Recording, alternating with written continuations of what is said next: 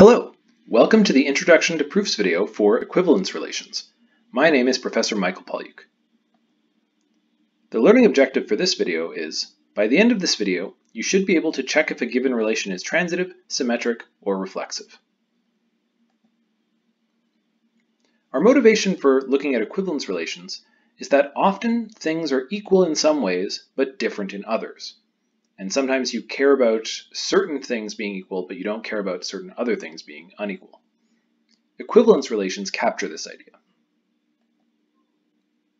So that's a little bit abstract. Let's look at a concrete example. The numbers 2/2 and 3/3 are different representations, right? One has only 2's in it, one has only 3's in it, but they are equivalent amounts. So for example, if you're baking, 2 1/2 scoops is the same as 3 1/3 scoops. Now, of course, these are using different scoops, so they're different in some ways, but for the purposes of baking, they're the same. Really, that's why we're interested in equivalence relations. Often in math, we're just concerned with being equivalent in some ways, even if in other ways they're different. We have three main definitions today. They're all about relations. So a relation R on a set X is reflexive if for all X, XX is in R. In other words, every element is related to itself. A relation is symmetric if for all XY, whenever XY is related, then YX is related. So the symmetry here is in terms of XY versus YX. Finally, we have transitive. A relation is transitive if for all points x, y, z in X, whenever xy is related and yz is related, then xz is related. This should maybe remind you of the triangle inequality in some way. We're going to see a bunch of examples of this. Now, if a relation has all three of these properties, it's called an equivalence relation. An equivalence relation is one that is symmetric, reflexive, and transitive.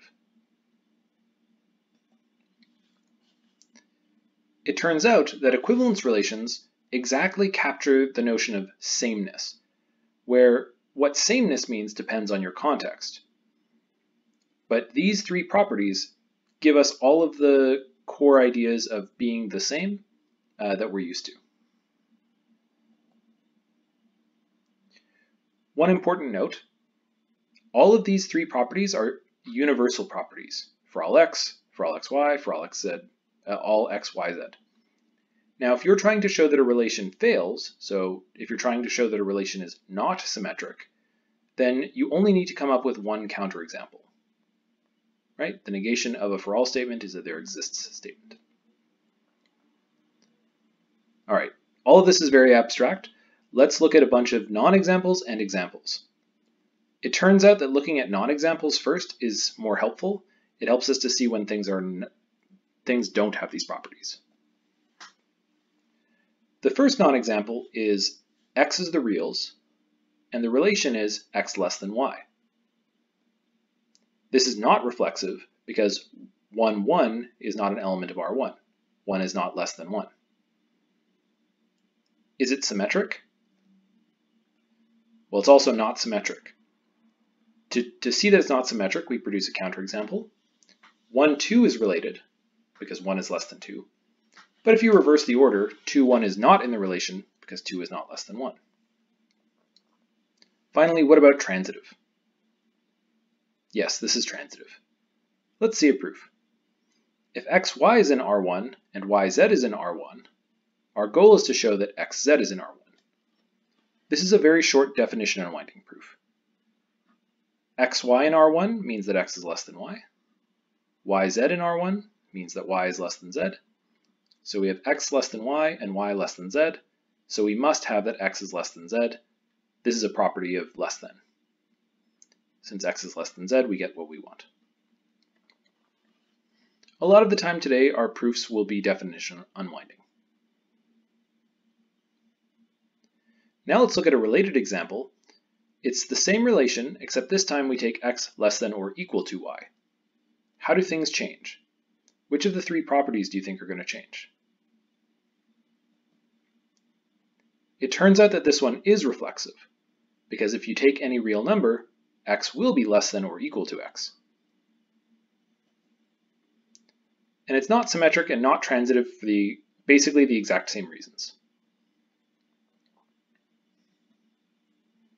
Let's look at our final non-example.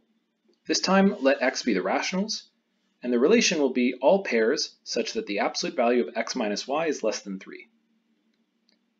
One useful thing to think about is, well, we're going to go through this proof sort of purely algebraically, but it's helpful to remember that the absolute value of x minus y can be thought of as the distance between x and y. And when you think of it in terms of distance, it's helpful to it makes it easier to come up with counterexamples and examples of things. Is it reflexive? Yes. It's reflexive because the absolute value of x minus x is always 0, which is definitely less than 3. Is it symmetric? Yes.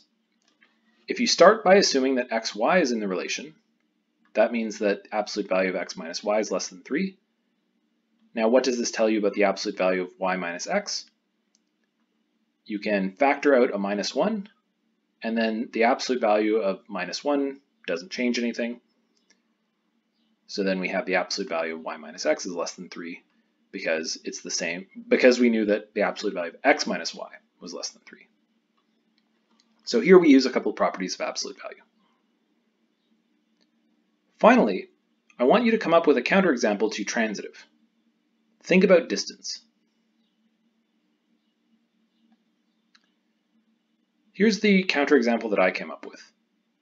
1 is related to 3 because the absolute value of 1 minus 3 is 2.